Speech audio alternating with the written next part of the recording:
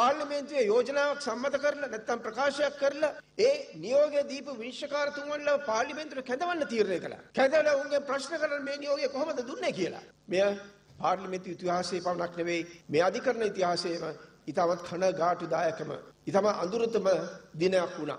මේ පහුගිය දිනක අපිට අහන්න ලැබුණා කතානායකතුමා විසින් නියෝගයක් දෙන්න ලැබුවා.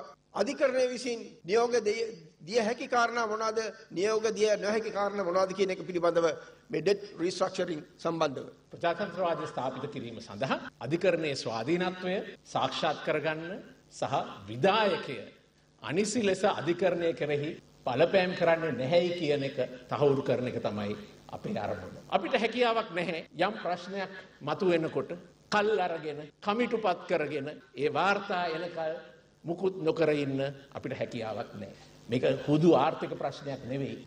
මේක ක්‍රයිසිස් ඔෆ් ගවර්නන්ස් පාලනය පිළිබඳ ප්‍රශ්නයක්. අපි අහලා තියෙනවා පහුගිය කාලේ සමහරු කියනවා ප්‍රජාතන්ත්‍රවාදය කමන්නේ පොණ්ඩක් ප්‍රජාතන්ත්‍රවාදය අඩු වුණාට බෙනවලන් ඩික්ටේටර් කෙනෙක් හිටියට ප්‍රශ්නයක් නැහැ. ප්‍රජාතන්ත්‍රවාදය පොණ්ඩක් හීන වුණාට කමන්නේ අපිට කන්න බොන්න තියෙනවා නම් ඒ ඇති කියලා. අරාජකත්වයයි ආඥාදායකත්වයයි අතර මේ දෙකෙන් එකක් නෙවෙයි තෝරගන්න ඕනේ. අපි තෝරගන්න ඕනේ ශක්තිමත් ප්‍රජාතන්ත්‍රවාදය. පාර්ලිමේන්තුවේ ඡන්ද 134කින් මේ ජනාධිපතිවරයා පත් වෙනවා. තමන් ඉදිරිපත් කරන ප්‍රතිපත්ති ප්‍රකාශනය බලලා ඒ ප්‍රතිපත්ති ප්‍රකාශනය පිළිගන්න මිනිස්සු ඒ ප්‍රතිපත්ති ප්‍රකාශනය ඉදිරිපත් කරපු පුද්ගලයාට ඡන්ද දෙනවා. ගෝඨාභය රාජපක්ෂ දිනන්නේ එහෙමයි. ඊට පෙර මෛත්‍රීපාල සිරිසේන දිනන්නේ එහෙමයි. අද රනිල් වික්‍රමසිංහ කාගේ මැනිෆෙස්ටෝ එකද ක්‍රියාත්මක කරන්නේ? අර අපි කීමට කියන්නේ ඔළුව ජපන් කඳ ජර්මන් කකුල් ඉතාලිය කියලා.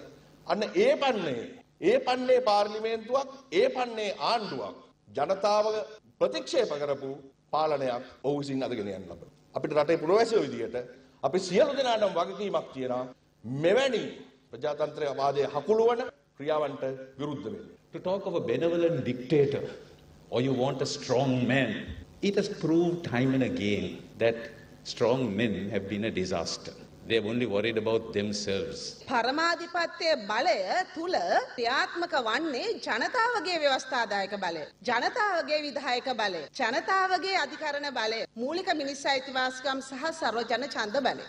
ජනතාභිලාෂයන් යටපත් වෙන ආකාරයට ආණ්ඩුවේ ආයතන ක්‍රියාත්මක වෙනවා නම් ජනතා පරමාධිපත්‍යයේ ඉතාම වැදගත් අත්‍යන්ත වටිනාකම් යටපත් වෙනවා. ව්‍යවස්ථාදායකයෝ හෝ එහෙම නැත්නම් විධායකයෝ හෝ අධිකරණයේ හෝ සතු බලතල අපි වටහාගත යුත්තේ මේ මූලික සන්දර්භයේ ඉඳලා. The judiciary is under attack. The judiciary is being cajoled. The judiciary is being threatened.